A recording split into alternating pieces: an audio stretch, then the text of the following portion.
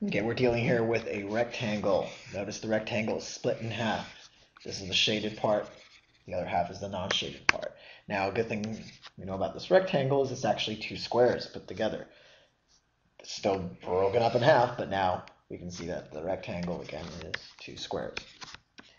More importantly, the length of each side of the square is 6. So this is 6, this is 6, this is 6 as well. Therefore, the area of the rectangle, this plus this times that, which will give you 12 plus 12 times 6, is equal to 72. They're asking for, in column A, the area of the shaded region. The shaded region is half of the rectangle, which is an area of 72. The shaded region is 36. Incidentally, column B is also 36. This is an example where they're equal, or C.